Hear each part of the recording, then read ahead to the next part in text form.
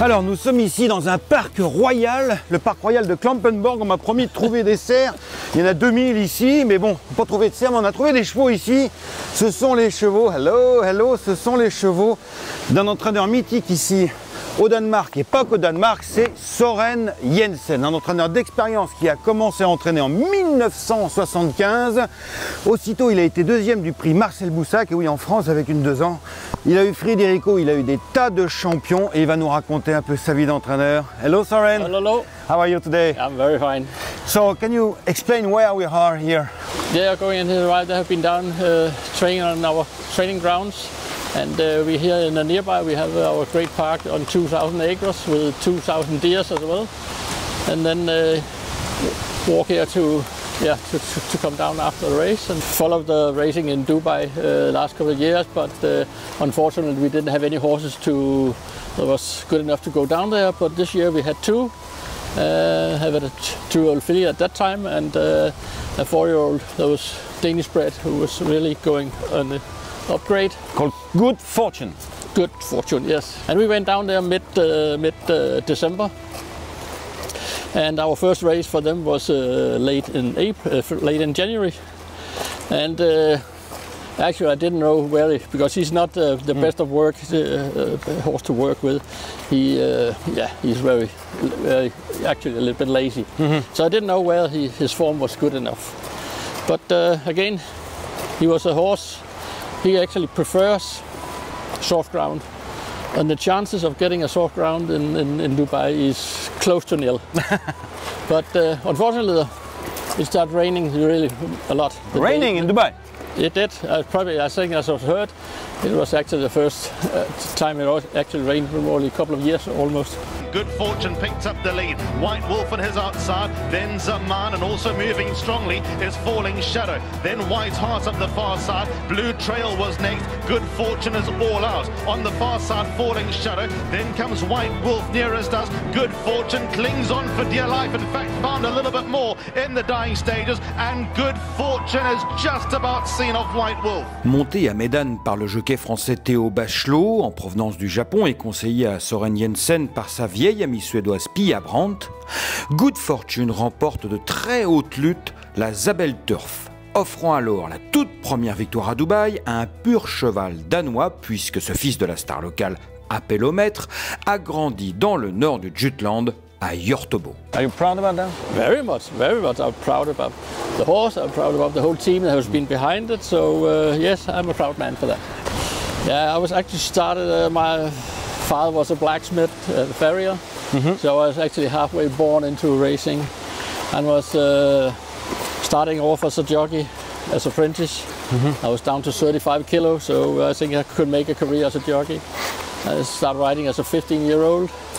But when I was 19, I was up to double my weight and double my height, so my career was actually over within a few years. And then I went to America for half a year to get some experience, and then I came back and then I started off as a trainer as a teenager. Yeah. En 1975, il a commencé à entraîner, c'était l'année de ma naissance, incroyable. Et juste un an ou deux après, il fait un truc de dingue, il vient à Longchamp disputer le prix Marcel Boussac. Just after 1 or 2 years of training, you come in France to run in a Group 1. Unbelievable. It was at that time. I actually I started off as a trainer at 75, 19 years old. When I was 21, I got my first Derby winner. At 21, your first Derby winner. With which horse? Ascot. Ascot, like you. Ascot, comme les very good name, yeah. And then at that time I was training in the province, and I got some owners from the capital of Copenhagen, and they say, okay, maybe it's a young man over there know what he's doing. So I got some good horses there, and then we ended up buying Pompous as a yearling. She was bought for actually it was 30,000 French francs at the time.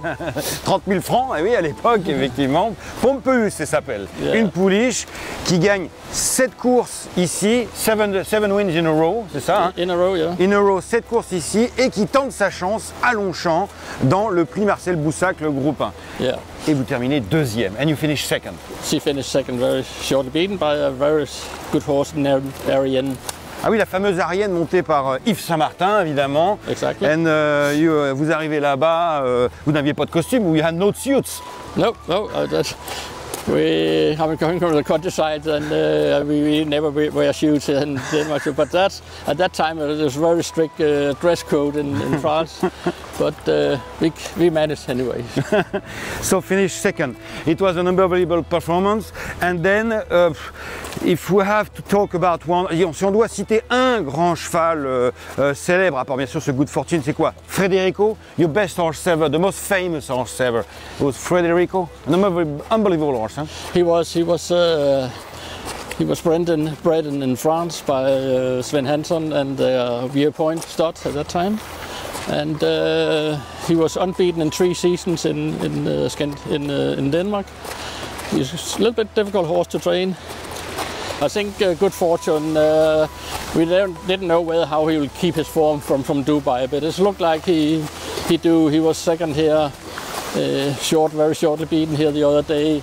There was a horse that was fatally injured in the race, and he had to pull up and then go around it. So he will go for Norway in 2 weeks' time in the biggest race up there, and then hopefully he's still ready, and then we go for Prix Dollar, which is the 30th of September. Et alors j'imagine que ce serait un accomplissement dans la carrière d'un entraîneur danois. Would it be the best accomplishment of your career to win in the Arc weekend, the Prix Dollar? Yeah, of course. Now we have been second in a Group 1, and then we could win a Group 2. That would be great. And there have been a Danish horse, Danish trained horse, Danemark, who's actually been trained from the same premises where I'm standing now. So it is possible from that point. So we've been winning a couple of group races in Germany, and it could be not easy. It's a final end, but it would be nice to have a group win in France as well, because I'm very fond of French racing. I've followed it for years, so could I not end, but could I put that on my to-do list as well? It would be great. To-do list. Thank you very much. Thank you, Soren.